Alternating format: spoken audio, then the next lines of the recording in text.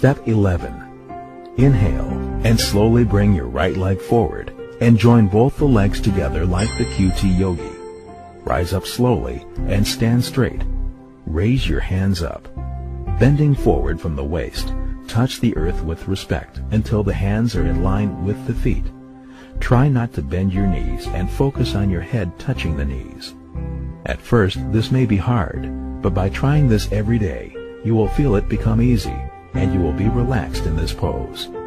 Exhale. And feel the pressure on the thighs and the spine.